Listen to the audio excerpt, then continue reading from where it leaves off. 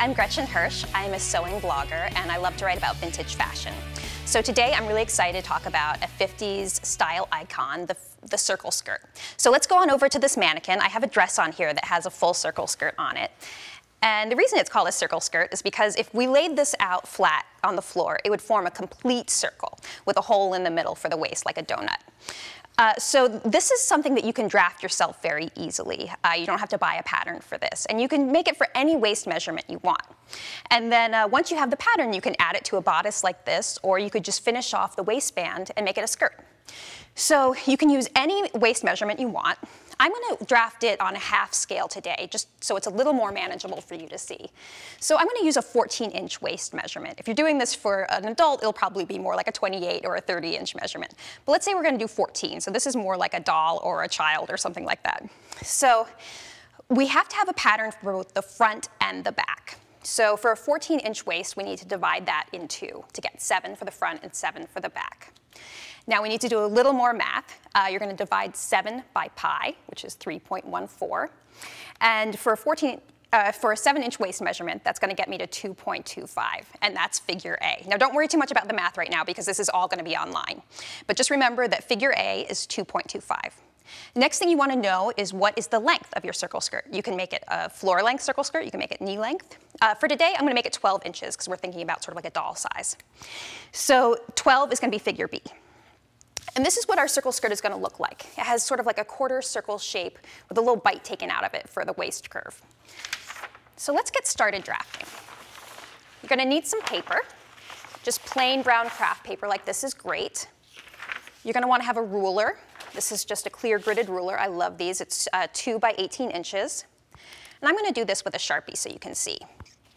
You're going to start by making a vertical line that is at least as long as figure A plus figure B. So I'm going to make it about 15 inches.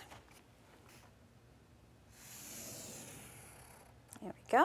Next thing we're going to do is forming a perfect right angle at this upper corner here. I'm going to draw 15 inches again, out this way. So I have sort of an inverted L shape here. Now the next thing we need to do is make the waist curve. So we're going to need to use figure A for that. If you remember, that's 2.25. So I'm going to use my ruler here, find 2.25, and I'm going to start making, I'm going to anchor that 2.25 mark at the corner, and I'm going to start making little dots out from it. So I'm making a little quarter circle that radiates out from that curve, I'm sorry, of the corner of the right angle. There we go. So I just have a bunch of little dots in here. And now what you can do is just connect these dots. You can use a French curve. I'm just going to kind of freehand it here. There we go. And that's going to be our waistline curve. Next thing we're going to do is make the hemline curve. It's going to be a big sweep like this. Now remember I said I wanted it to be 12 inches long. Why don't we add ½ an inch to that so that we have a hem allowance at the bottom? So I am going to find 12.5 from that waistline curve now, okay? I'm not working from the corner, I'm working from the waistline curve. And I'm going to make a bunch of little dots that radiate out from the waistline curve, exactly 12.5 inches.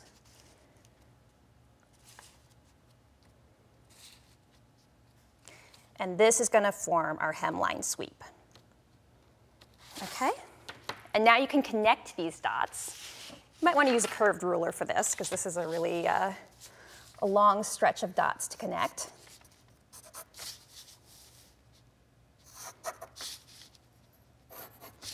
See how the curve just lets you connect those dots really smoothly and seamlessly. There we go. So this is our hemline curve. So this is the basis for our pattern. So what we want to do now is add a seam allowance to the waistline seam and also to the side seam over here. Okay, so let's say it's going to be a ¼ inch. Because remember, we're working on the half scale here, so we don't really need the full 5/8 of an inch. So I'm just going to make a tiny little seam allowance. You can pretend this is for a doll or something like that, one of those 18-inch dolls. This would be the perfect size for. So there's a ¼ inch seam allowance at the waistline. And I also want to add it to this side because this is going to become the side seam. Okay, so there's a 1/4 inch seam allowance added to the waistline seam and to the side seam. And we already included the hem allowance, so we need to worry about that. Now you want to label your pattern just so you know what you're working with. I'm going to put a little bracket. This is going to be the center front and the center back. Remember, we're going to use the same piece to cut out the circle skirt front and back. So if you buy a commercial pattern, you'll notice they have a little bracket that looks like this with arrows on it. And that tells you that you're going to put this side of the pattern on the fold and cut on the fold.